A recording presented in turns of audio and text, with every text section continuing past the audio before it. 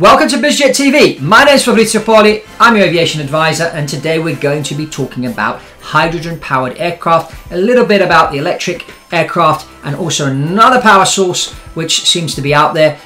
So we'll be touching on that subject as well. If this is your first time on BizJet TV, this channel is all about private aviation and other things that fly. We like to cover, other technologies and that's what we're talking about today. We're talking about these technologies of the future, which will have an impact on private aviation.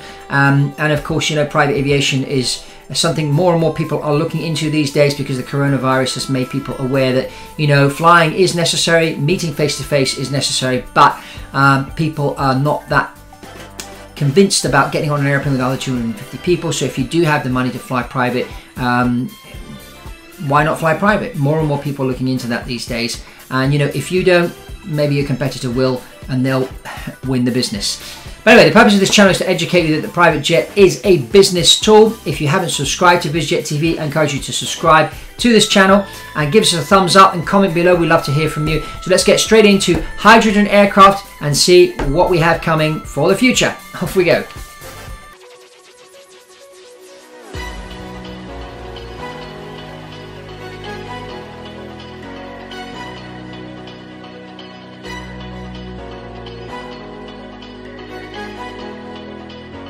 We've just seen recently Airbus announced their whole project of developing these hydrogen-powered airliners. So this is very interesting. They've got this blended wing airplane that will carry 200 passengers over 2,000 nautical mile range, which is very interesting.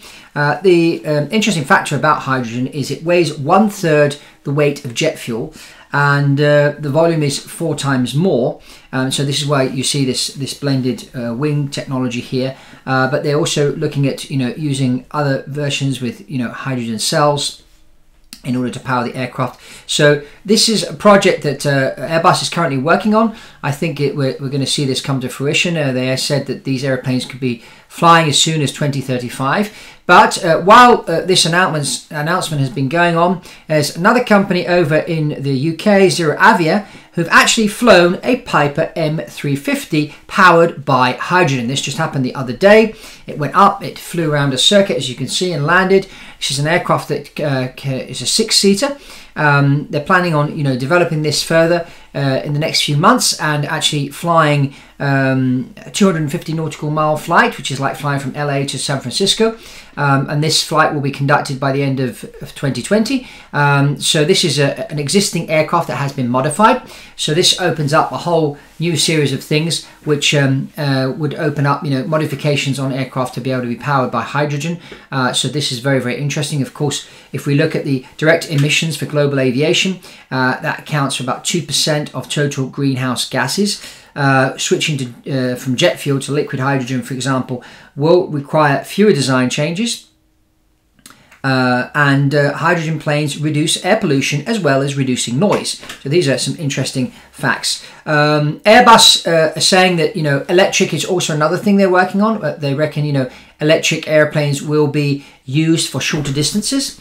Hence the whole electrical vertical takeoff and landing powered by electricity. But a lot of this will depend on the technology that's being developed right now regarding electric batteries.